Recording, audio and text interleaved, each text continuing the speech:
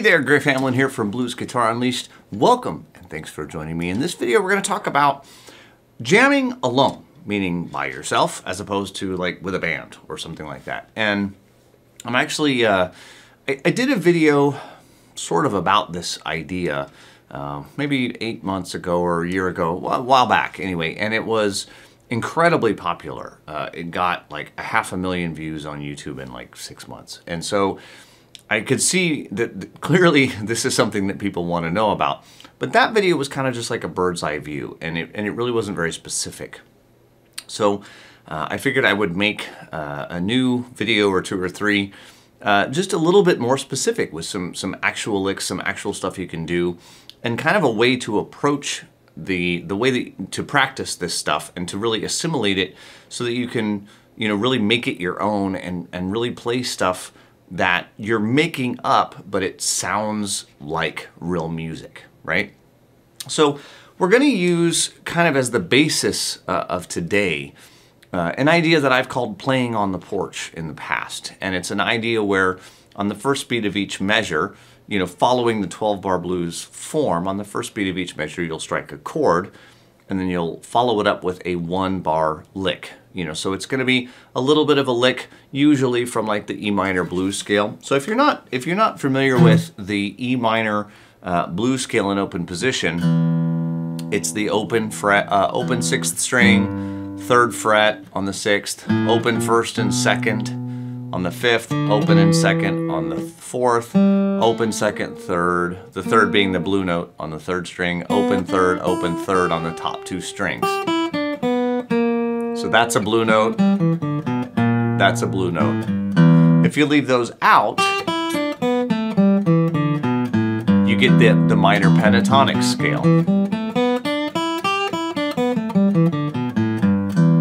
And as you probably already know, the minor pentatonic and the minor blues scales are effectively interchangeable. So you can use either one, okay? So let's look at a lick that is going to be slightly shorter than 1 bar, right? We have to leave the first beat open because it's going to be a chord. It's going to be either an E7, an A7, or a B7 because those are the 3 chords in a blues in E. And we're gonna start with E. It's not the only key, but it's a good one, right?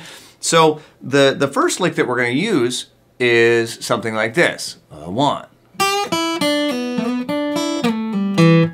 And this is a really classic idea where we're going to start with the G on the 1st string, go to the open 1st string, the E, then the D to the B. We're going to do a pull-off from the 3rd to the open on the 2nd string. And then we're going to do this really common slide. You're going to see this a lot where we slide from, in this case, it's the A at the 2nd fret of the 3rd string to the B at the 4th fret of the 3rd string. And that kind of gets us out of box 1 into box 2. But we're really not going to do much with box 2. We're going to hit the D on the 2nd string, and then we're going to hit the open E string. And then we're going to strike that B on the 3rd string at the 4th fret and slide it right back to the 2nd fret. And then we're going to pull off to the open G, the open 3rd string, and strike that 2nd fret, the E on the 4th string. So in time, it kind of goes like this. 1 and 2 and 3 and 4 and 1 and 2 and 3 and 4 and 1 and 2 and 3 and 4 and 1.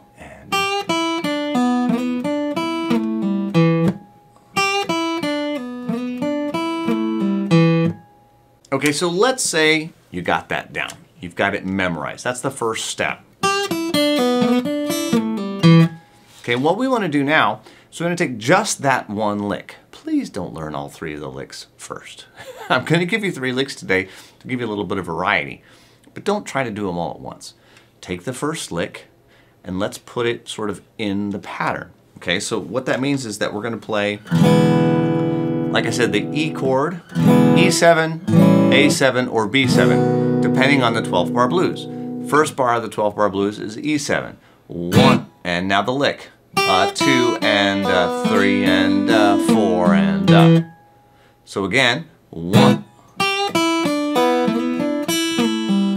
Now the second bar of the blues, if we do a quick change, is an A7. Then we'll do the lick again. Then back to E. Now if you have a hard time getting all the way from that note to that full chord in basically no time flat, just hit the low E. Just get the lowest maybe couple of strings of the chord. Don't feel like you have to get the whole chord every time. It doesn't have to be that complicated. You won't miss it. Okay? So again, from the top, 1. Now here's the 4 chord, bar 2. Back to the 1 chord. Same lick every time. Just get used to it. Bar 5, 4 chord.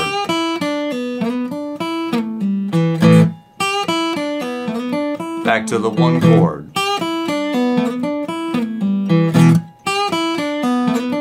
5 chord. 4. 1 chord. 5. Right? And that is an entire 12-bar blues going back and forth between the chord and the lick. Okay? When you can do that, let's take a look at another lick. 3, 4, 1. And this is a great double stop with, we have the G at the 3rd fret of the 1st string and the C sharp at the 2nd fret of the 2nd string. Now, where those come from? Well, the 3 is from the G minor pentatonic scale. That 2nd fret there is the 6th of the scale. So it's kind of like it comes from the major pentatonic scale. But if you were playing over, say, the A7 chord, you'd probably look at it as the 3rd of the A7. If you're playing over the B7 chord, you just look at it as an extra note kind of thrown into the minor pentatonic scale. There's a lot of ways to explain it. No matter how you choose to explain it, it works. Okay? So again, 1 and 2 and 3 and now I'm going to have the open E and B for the A on the 2nd fret of the 3rd string, pull off to the open on the 3rd string. So that's 4 and 1 and 2 and 3 and 4 and 1. Now notice that I am often picking up. You can pick down, you can pick up, it doesn't really matter. I tend to up pick just because I kind of like that sound, which I know is not what I would normally tell you to do, but as long as you're playing it in time, it works just fine. Okay, let's do it a couple more times. 1 and 2. 1 and 2. Right, and again, if I put that with chords, I have the E, 1 and A7, E, E, A,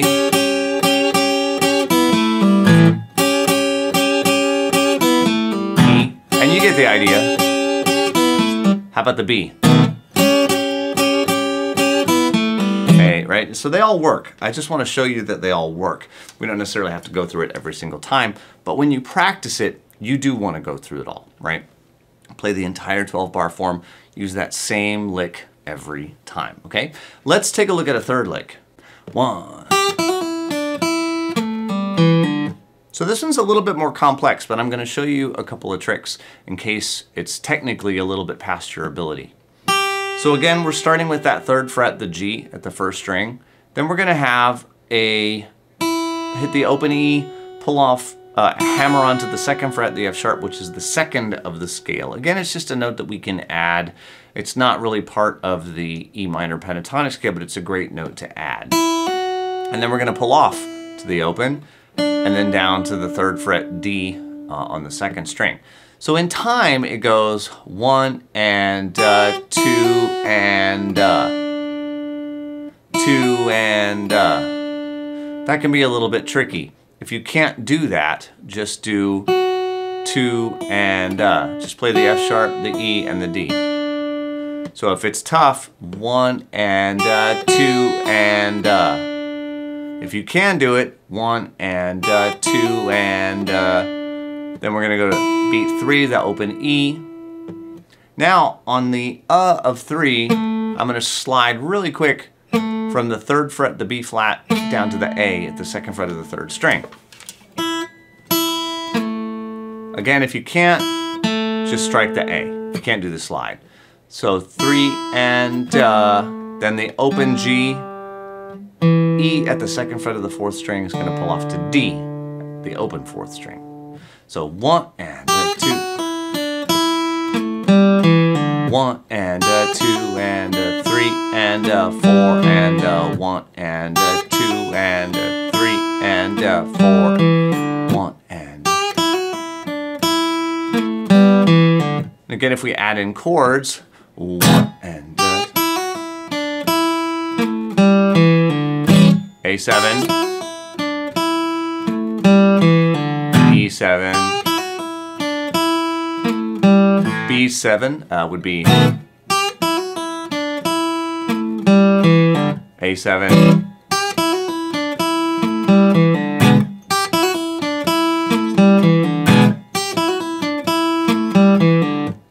so again, any of the chords can go with that lick and should go with that lick.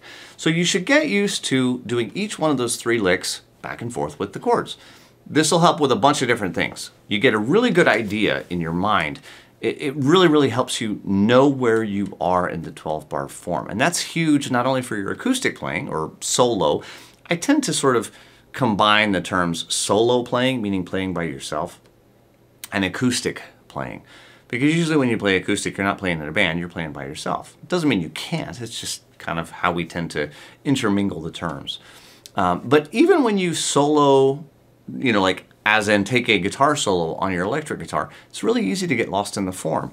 So the more you do this kind of playing, where you really ingrain that 12-bar form into your ear, the less often you're going to get lost in your electric playing. So it does double duty, and it definitely feeds both sides of the equation.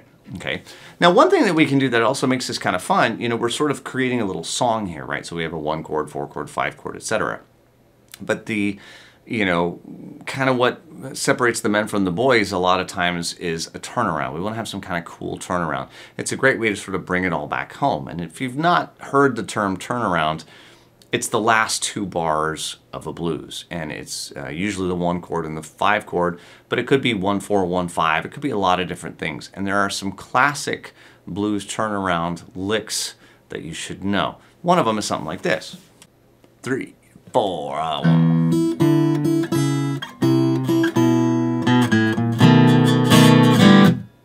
Okay. Now, there's a few things I need to explain. We're starting off with the open E. It says it's an E7 chord, right? You're never going to see me play an E7. That's kind of the implied chord. So we have the open low E. We have the open high E. I could pick those. It's easier, I believe, to strike the lower note with your pick and the upper note with the middle finger of the right hand. Now, if you don't use a pick normally and you use like your thumb and your finger, you're in luck. And you can do that too. You can play this all finger style. But I use my pick for the lower notes. So the low E, the upper E. Now my middle finger is going to land at the 5th fret D on the 5th string and strike the top open E as well. And that open E is going to stay. Strike it again, and then I'm going to slide down to the 4th fret and leave that top string open. 3rd fret and leave that top string open and hit the top string again, and then down to the 2nd fret, the B, still with that high E open. So 1 and 2 and 3 and 4 and 1 and I'm going to do a little bass. 2, 2nd fret on the 5th string, the B, open A sharp or B flat. Now I'm going to strike a B7, but just like 3 notes of it. If you want to play it all, you can. I just didn't want to have to move my fingers that fast. So that's beat 3. We're going to strike it again, and then you'll notice some zeros. Okay, those are what I call a pick drag. And what happens is a lot of times as I go from B to E, I do something like that. Okay, so the next chord that's going to come after this is going to be an E. So I'm going to create this kind of pick drag. So anytime you see like a big stack of zeros that doesn't seem to make any sense, that's a pick drag. Okay, that means that we're on our way someplace else and we've hit some open strings along the way. Sometimes you'll see it as a stack of X's and you might, have the strings muted. And you'll see the big stack of X's. Again, I call it a pick drag. We're just sort of dragging the pick across the strings. Either they're muted or they're open, but either way, it's not something that you want to beat yourself up over and really try to play, okay? So if we play this one more time, 1 and 2 and 3 and 4 and 1 and 2 and 3 and 4 and 1. Right? One more time.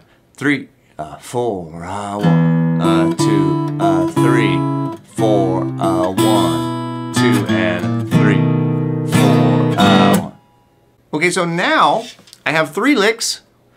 I have this framework, right? This playing on the porch framework, which is strike a chord on beat 1, play a little 1-bar lick. Next measure comes along, play the right chord, play the little 1-bar lick. But I have 3 different licks to choose from. Now's when things get interesting because I can start to sort of mix and match them. Let's see what happens if I do exactly that. I kind of I'll play the first lick sometimes, I'll play the second lick sometimes, I'll play the third lick sometimes. And I'll add in this turnaround. Check it out. 1, 2, 3, 4.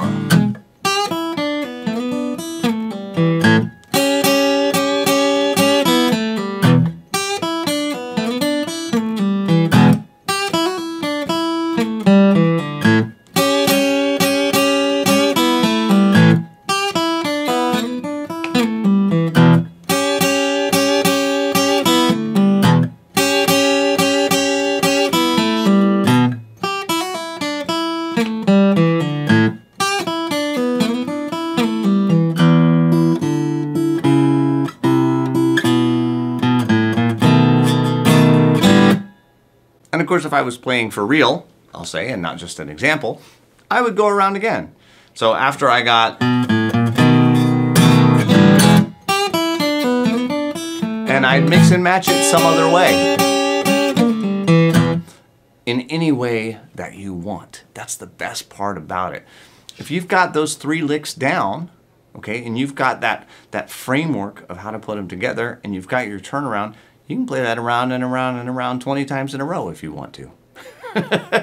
And once you kind of get the hang of it, let's say you learn 1 more lick. Well, now you've got, hundreds of different ways that you can combine those 3 or 4 or 5 licks, right? So as you add, it doesn't take much to add and to really, take it someplace new. Okay, so work on this, I'll say for today or right now. Play around with this. Try to get the 3 licks memorized. The finger movements in these licks are something that you're going to see. They're going to come back over and over and over again. What we'll do is in another video after this, we'll talk about 2-bar phrases, because a lot of times you can actually, a different kind of framework is to play rhythm for 2 measures and then do a fill for 2 measures. And sometimes those 2-measure fills are nothing more than 2 1-measure fills stuck together. So 1-measure fills can be stuck together to create 2-measure fills. 2-measure fills can be broken apart to create 2 1-measure fills. So there's a lot of really cool stuff that you might not think about, but these are ways that you can, really expand how many options you have with very little new stuff. So it's not a lot to memorize. That's the key. All right, so I'll sign off for today. We'll have some fun with that, and I will look forward to seeing you in the next video. Take care.